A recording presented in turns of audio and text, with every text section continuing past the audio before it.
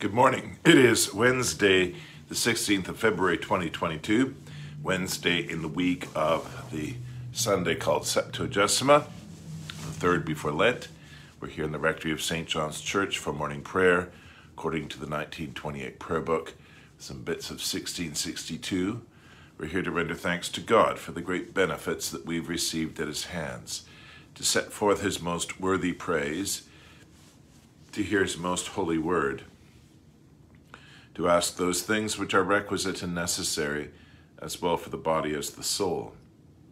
But first, as Scripture teaches us in sundry places, let us acknowledge and confess our manifold sins and wickedness with an humble, lowly, penitent, and obedient heart, to the end that we may obtain forgiveness of the same by his infinite goodness and mercy. Almighty and most merciful Father, we have erred and strayed from thy ways like lost sheep. We have followed too much the devices and desires of our own hearts. We have offended against thy holy laws. We have left undone those things which we ought to have done, and we have done those things which we ought not to have done, and there is no health in us. But thou, O Lord, have mercy upon us, miserable offenders. Spare thou those, O God, who confess their faults. Restore thou those who are penitent, according to thy promises declared unto mankind, in Christ Jesus our Lord.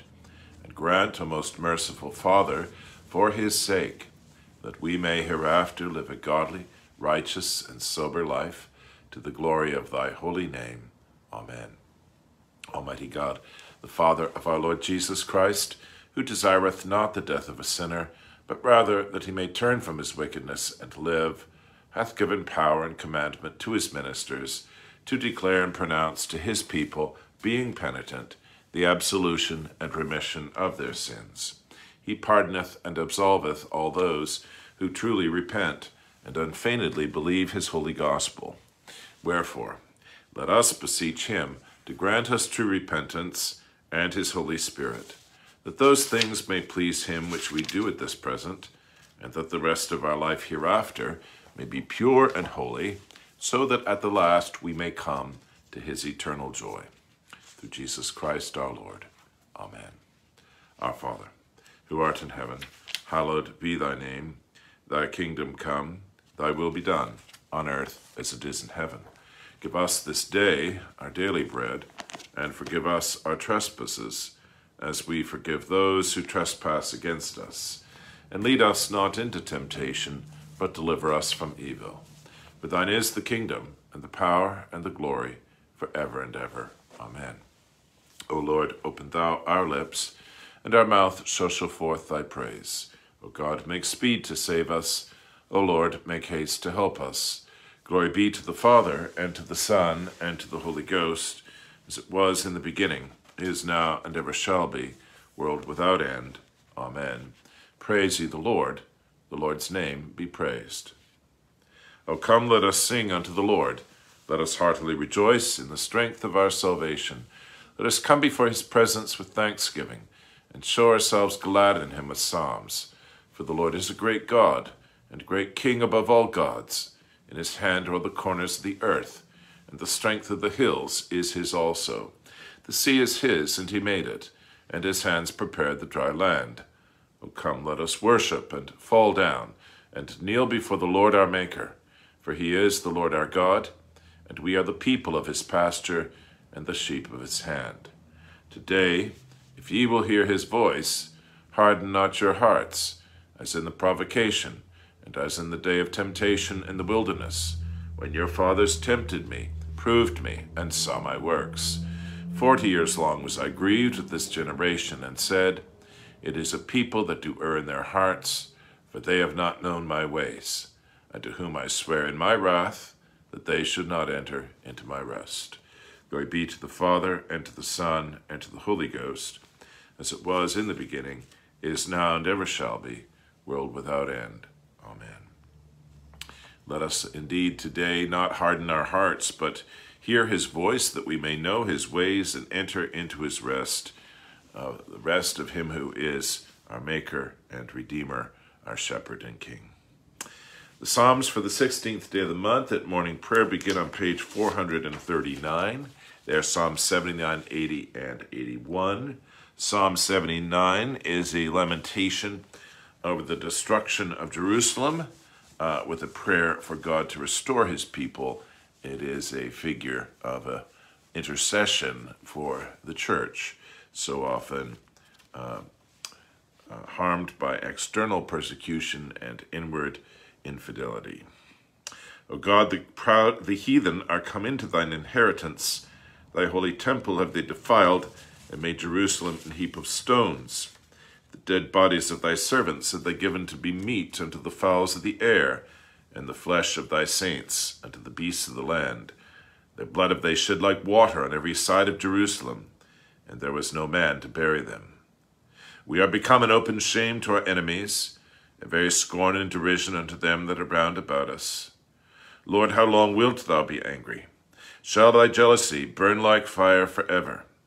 Pour out thine indignation upon the heathen that have not known thee, and upon the kingdoms that have not called upon thy name. For they have devoured Jacob, and laid waste his dwelling place. O remember not our old sins, but have mercy upon us, and that soon, for we are come to great misery. Help us, O God of our salvation, for the glory of thy name. O deliver us, and be merciful unto our sins, for thy name's sake. Wherefore do the heathen say, where is now their God? O let the vengeance of thy servants' blood that is shed be openly showed upon the heathen in our sight. O let the sorrowful sighing of the prisoners come before thee. According to the greatness of thy power, preserve thou those that are appointed to die. And for the blasphemy wherewith our neighbors have blasphemed thee, reward thou them, O Lord, sevenfold into thy bosom. So we that are thy people and sheep of thy pasture shall give thee thanks forever, and will always be showing forth thy praise from generation to generation. Glory be to the Father, and to the Son, and to the Holy Ghost, as it was in the beginning, is now, and ever shall be, world without end. Amen.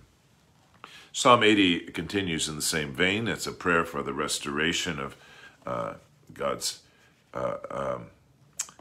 people after the destruction of the city and the temple. It's a bit of an Advent prayer. It has a lot of the language of the Advent prayer, stir up and come and show thyself. Hear, O thou shepherd of Israel, thou that leadest Joseph like a flock. Show thyself also, thou that sittest upon the cherubim. Before Ephraim, Benjamin, and Manasseh, stir up thy strength, and come and help us. Turn us again, O God, show the light of thy countenance, and we shall be whole. O Lord God of hosts, how long wilt thou be angry with thy people that prayeth? Thou feedest them with the bread of tears, and givest them plenteousness of tears to drink. Thou hast made us a very strife unto our neighbors, and our enemies laugh us to scorn. Turn us again, thou God of hosts, show the light of thy countenance, and we shall be whole. Thou hast brought a vine out of Egypt. Thou hast cast out the heathen and planted it. Thou madest room for it, and when it had taken root, it filled the land. The hills were covered with the shadow of it, and the boughs thereof were like the goodly cedar trees. She stretched out her branches unto the sea, and her boughs unto the river. Why hast thou then broken down her hedge, that all they that go by pluck off her grapes? The wild boar out of the wood doth root it up, and the wild beasts of the field devour it. Turn thee again, thou God of hosts, look down from heaven, behold and visit this vine, and the place of the vineyard that thy right hand hath planted, and the branch that thou madest so strong for thyself. It is burnt with fire and cast down, and they shall perish at the rebuke of thy countenance. Let thy hand be upon the man of thy right hand, and upon the Son of Man, whom thou madest so strong for thine own self. And so will not we go back from thee. Let us live, and we shall call upon thy name. Turn us again, O Lord God of hosts. Show the light of thy countenance, and we shall be whole. Glory be to the Father, and to the Son, and to the Holy Ghost, as it was in the beginning, is now, and ever shall be, world without end. Amen. Psalm 81, the mood shifts. It's a summons to festal commemoration of God's saving blessings, a challenge from God to the obedience that we owe him as a return of gratitude. Sing we merrily unto God our strength. Make a cheerful noise unto the God of Jacob. Take the psalm, bring hither the tabret, the merry harp with the lute. Blow up the trumpet in the new moon, even in the time appointed, and upon our solemn feast day. For this was made a statute for Israel, and a law of the God of Jacob. This he ordained in Joseph for a testimony, when he came out of the land of Egypt, and had heard a strange language. I eased his shoulder from the burden, and his hands were delivered from making the pots. Thou calledst upon me in troubles, and I delivered thee, and heard thee what time as the storm fell upon thee. I proved thee also at the waters of strife. Hear, O my people, and I will assure thee, O Israel, if thou wilt hearken unto me, there shall no strange God be in thee, neither shalt thou worship any other God. I am the Lord thy God, who brought thee out of the land of Egypt. Open thy mouth wide, and I shall fill it. But my people would not hear my voice, and Israel would not obey me. So I gave them up unto their own heart's lusts, and let them follow their own imaginations. Oh, that my people would have hearkened unto me. For if Israel had walked in my ways, I should soon have put down their enemies, and turned my hand against their adversaries. The haters of the Lord should have submitted themselves unto him, but their time should have endured forever. I would have fed them also with the finest wheat flour, and with honey out of the stony rock would I have satisfied thee. Glory be to the Father, and to the Son, and to the Holy Ghost, as it was in the beginning, is now, and ever shall be, world without end. Amen.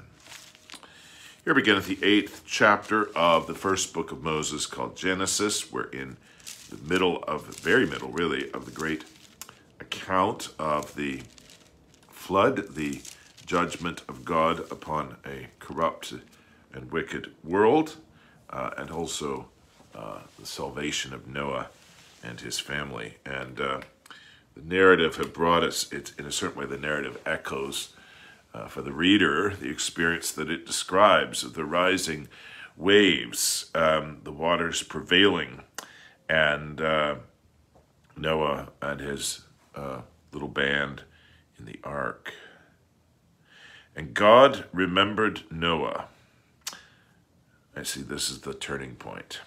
And God remembered Noah and every living thing, and all the cattle that was with him in the ark. And God made a wind to pass over the earth, and the waters assuaged. The fountains also of the deep, and the windows of the heaven were stopped, and the rain from heaven was restrained. And the waters returned from off the earth continually, and after the end of the 150 days the waters were abated. And the ark rested in the 7th month, on the 17th day of the month, upon the mountains of Ararat. And the waters decreased continually until the 10th month. In the 10th month, on the 1st day of the month, were the tops of the mountains seen. And it came to pass at the end of 40 days that Noah opened the window of the ark which he had made, and he sent forth a raven which went forth to and fro until the waters were dried up from off the earth. Also he sent forth a dove from him to see if the waters were abated from off the face of the earth. But the dove found no rest for the sole of her foot, and she returned unto him into the ark, for the waters were on the face of the whole earth. Then he putteth forth his hand, and took her, and pulled her in unto him into the ark.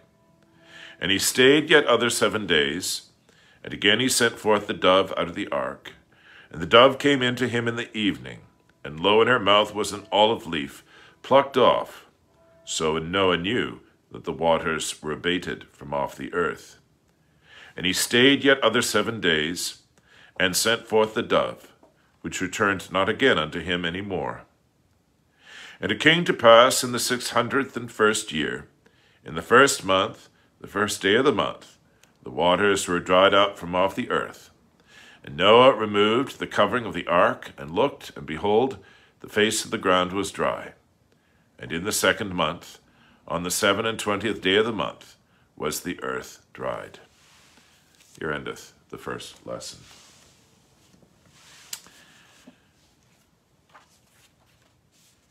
We're reading the Benedicite in parts, and today we read the second part, beginning at the top, page 13.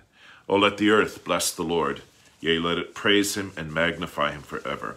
O ye mountains and hills, bless ye the Lord, praise him and magnify him forever. O all ye green things upon the earth, bless ye the Lord, praise him and magnify him forever. O ye wells, bless ye the Lord, praise him and magnify him forever. O ye seas and floods, bless ye the Lord, praise him and magnify him forever. O ye whales, and all that move in the waters, bless ye the Lord, praise him and magnify him forever. O all ye fowls of the air, bless ye the Lord, praise him and magnify him forever. O all ye beasts and cattle, bless ye the Lord, praise him and magnify him forever. O ye children of men, bless ye the Lord, praise him and magnify him forever. O let Israel bless the Lord, praise him and magnify him forever. O ye priests of the Lord, bless ye the Lord, praise him and magnify him forever. O ye servants of the Lord, bless ye the Lord, praise him and magnify him forever. O ye spirits and souls of the righteous, bless ye the Lord, praise him and magnify him forever. O ye holy and humble men of heart, bless ye the Lord, praise him and magnify him forever. Let us bless the Father, and the Son, and the Holy Ghost. Praise him and magnify him forever. Amen. Here beginneth the 17th chapter of the Gospel according to St. Matthew, the account of the Transfiguration, Christ's descent from the mountain, and the healing of the epileptic boy, scenes which are, of course, consecutive in Scripture, but as in Raphael's great masterpiece, he's able to show what the Scripture indicates, their simultaneity, what's happening at the top of the mountain and what's happening at the bottom. And after 6 days Jesus taketh Peter, James, and John his brother, and bringeth them up into an high mountain apart, and was transfigured before them. And his face did shine as the sun, and his raiment was white as the light. And behold, there appeared unto them Moses and Elias talking with him. Then answered Peter and said unto Jesus, Lord, it is good for us to be here. If thou wilt, let us make here 3 tabernacles, one for thee, and one for Moses, and one for Elias. While he yet spake, behold, a bright cloud overshadowed them. And behold, a voice out of the cloud which said, This is my beloved Son, in whom I am well pleased. Hear ye him. And when the disciples heard it, they fell on their face and were sore afraid. And Jesus came and touched them and said, Arise, and be not afraid. And when they had lifted up their eyes, they saw no man save Jesus only. And as they came down from the mountain, Jesus charged them, saying, Tell the vision to no man, until the Son of Man be risen again from the dead. And his disciples asked him, saying, Why then say the scribes that Elias must first come? And Jesus answered and said unto them, Elias truly shall first come and restore all things. But I say unto you that Elias is come already, and they knew him not, but have done unto him whatsoever they listed. Likewise shall also the Son of Man suffer of them. Then the disciples understood that he spake unto them of John the Baptist. And when they were come to the multitude, there came to him a certain man, kneeling down to him, and saying, Lord, have mercy on my son, for he is lunatic and sore vexed. For oft times he falleth into the fire, and oft into the water. And I brought him to thy disciples, and they could not cure him. Then Jesus answered and said, O faithless and perverse generation, how long shall I be with you? How long shall I suffer you? Bring him hither to me. And Jesus rebuked the devil, and he departed out of him. And the child was cured from that very hour. Then came the disciples to Jesus apart, and said, Why could not we cast him out? And Jesus said unto them, Because of your unbelief. For verily I say unto you, if ye have faith as a grain of mustard seed, ye shall say unto this mountain, Remove hence to yonder place, and it shall remove, and nothing shall be impossible unto you. Howbeit this kind goeth not out, but by prayer and fasting.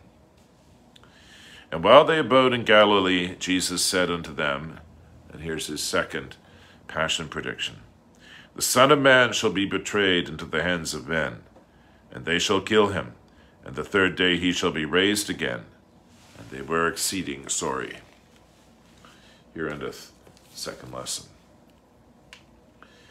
Blessed be the Lord God of Israel, for he hath visited and redeemed his people, and hath raised up a mighty salvation for us in the house of his servant David, as he spake by the mouth of his holy prophets, which have been since the world began, that we should be saved from our enemies and from the hand of all that hate us, to perform the mercy promised to our forefathers, and to remember his holy covenant, to perform the oath which he sware to our forefather Abraham, that he would give us, that we being delivered out of the hand of our enemies might serve him without fear, in holiness and righteousness before him all the days of our life.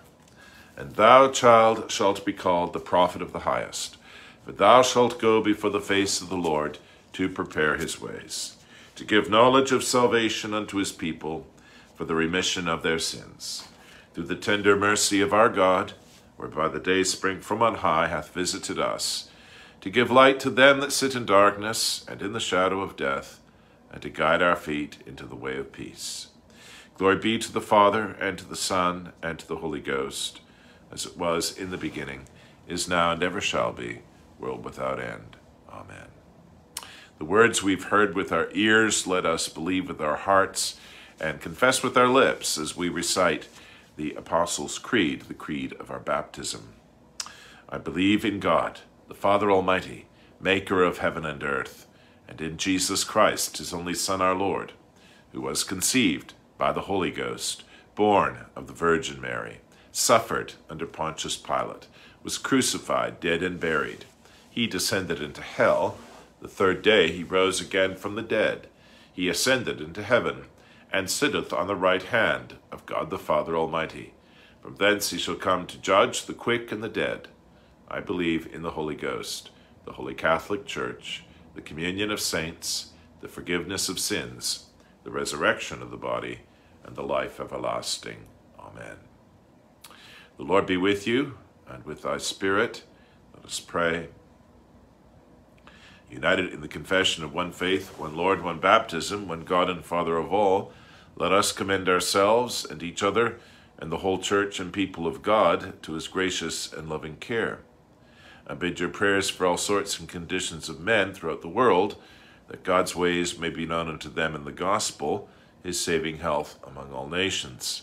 I bid your prayers for Christ's holy Catholic Church, militant here upon earth, that it may be so guided and governed by his Holy Spirit, that all those who call themselves Christians may be led into the way of truth, in the way of righteousness, and hold the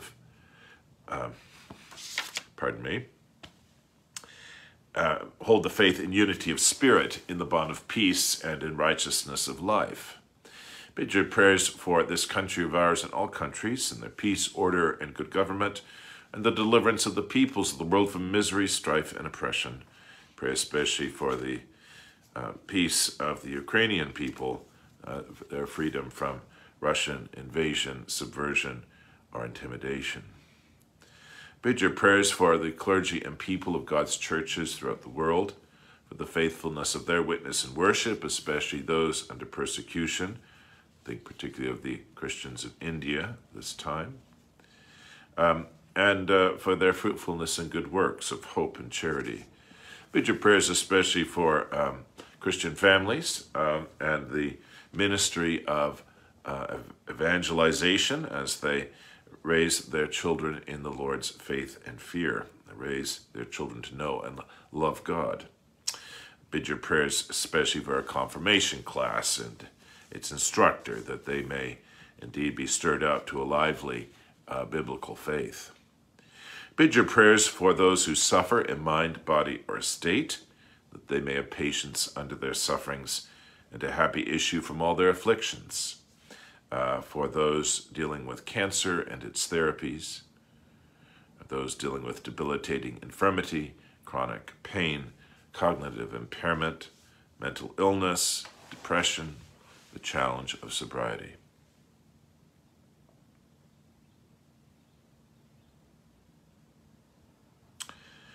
For those who minister to the sick in mind and body, healthcare workers of all kinds, and caregivers. For women in childbirth, newborns and their parents, for children, women expecting children and the children they're expecting, for the orphans, the abandoned, and the abused, for the hungry, the homeless, the captive, and the refugee, for those who grieve, and for those who are dying.